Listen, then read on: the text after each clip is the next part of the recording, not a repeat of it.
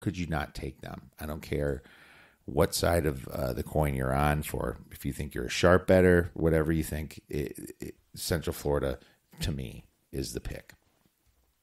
Moving on to Nebraska versus Northwestern.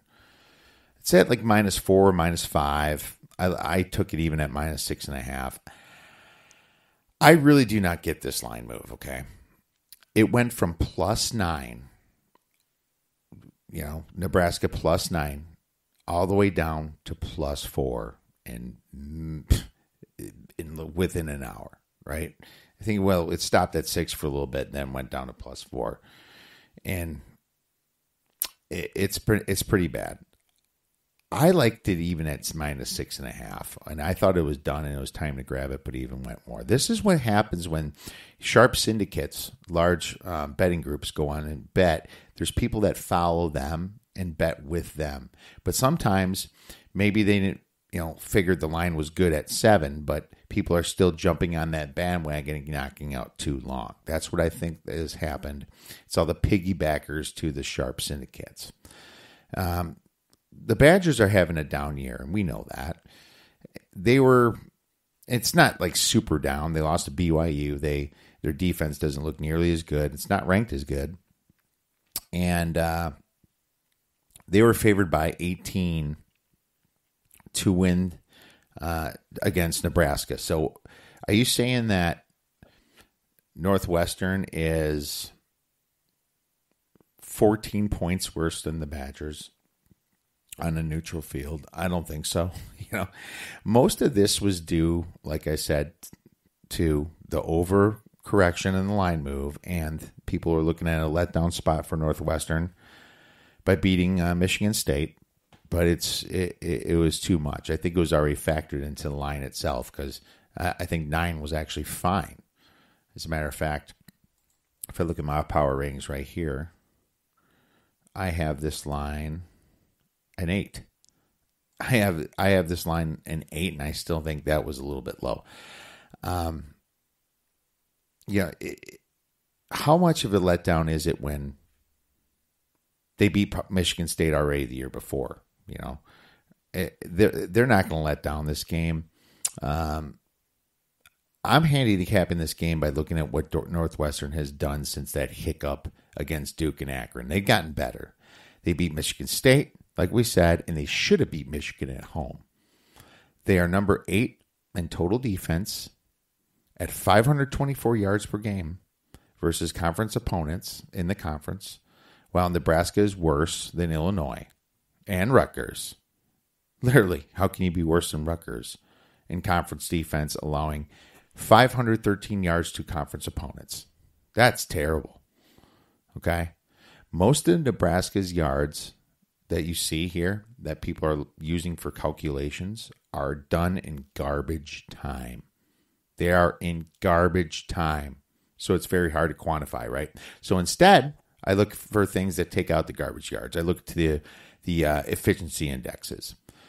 It looks at things like strength of schedule, net points per drive, possession success rates. And with these FEI rankings, Northwestern is 27th in the nation, and Nebraska is 79th. That kind of tells you the story here. I'm taking Northwestern -6.5. I might hit it again if it gets even lower, but I don't think it will. I think it's coming back. You can tell money's coming in on Northwestern to make up for the immediate line move that happened right away. Air Force versus San Diego State. San Diego State is laying 10.5 points. So this game is really all about the running game metrics to me. Okay? That's what this is all about. So you're looking at an Air Force team that, they average 3.9 yards per run, a little low for a triple option team, I think. They have a passer rating of 128, but they give up 3.3 yards per run, which is pretty good, right? And they do give up a lot against the pass. They have, right?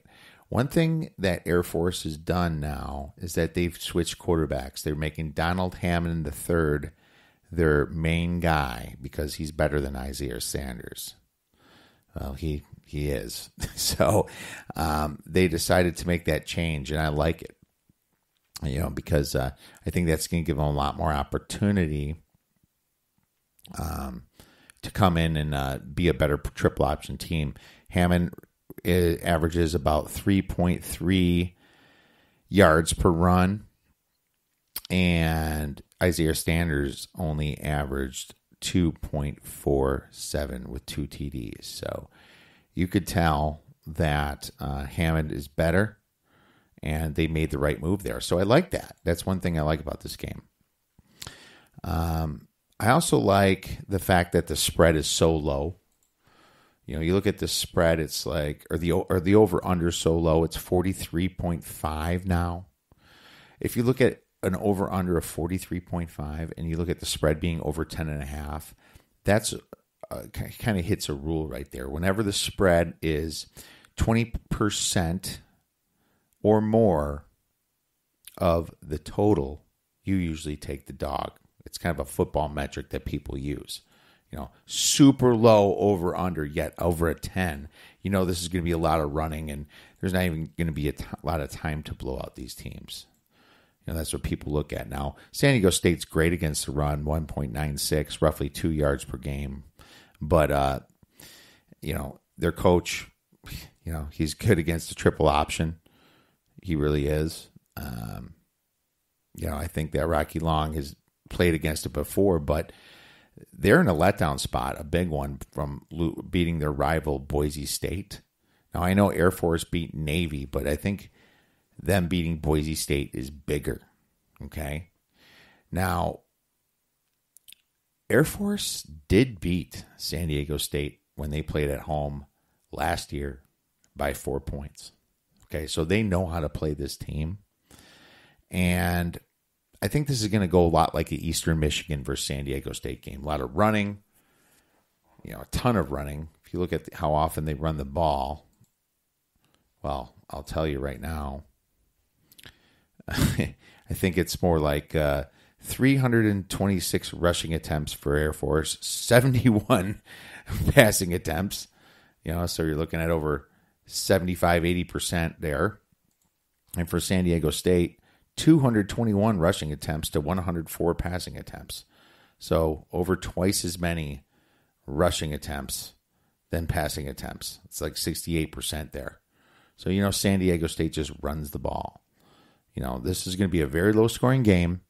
I can see it being like 20-17, 23-20, something like that. I'll take the 10.5 points happily with Air Force.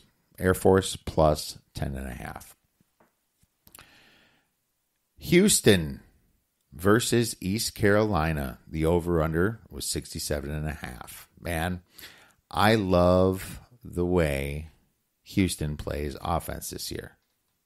I really do.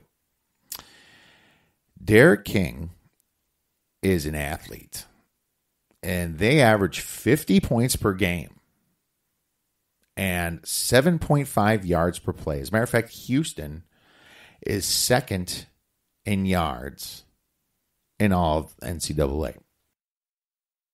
Now, what I like about this is that East Carolina, they play very fast. And what do we say about fast teams?